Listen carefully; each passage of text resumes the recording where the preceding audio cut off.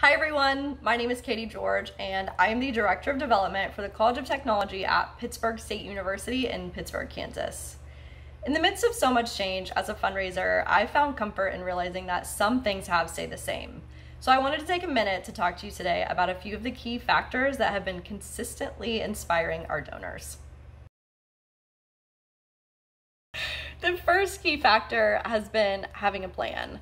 Having a plan in the higher education space has been crucial, I think, because we have such a structured schedule and such a structured environment in general.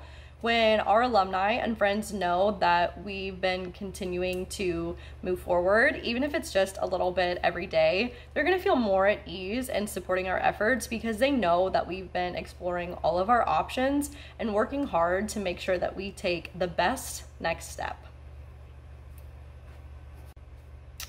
The second key factor has been to have a dream. Having a dream is empowering because when our donors and alumni know that even in the midst of tough times, we're still striving to be better and dreaming about ways that we can improve ourselves and continue to be the best, that's something that they want to be a part of.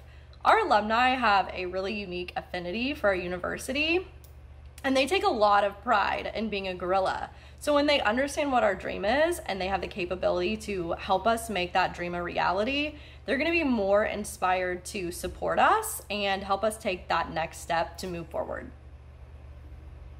The third key factor is helping our donors understand the impact that they're making or that they could be making. Right now, it seems like there's so much negativity in our world. So if I can help a donor understand that by establishing a scholarship, for example, they could be making the next year of someone's life a little bit easier, a little less stressful, and that's a really good thing. That's an experience that they're going to want to be a part of. Because not only will they be helping a fellow guerrilla, but it'll probably also positively impact that student's family as well. So this is going to make our donors feel good by doing good, and that is what is so inspiring. So moving forward, I would encourage you to have a plan, have a dream, and make the impact known. I hope these 3 things help you in your fundraising right now. Good luck and go Gorillas!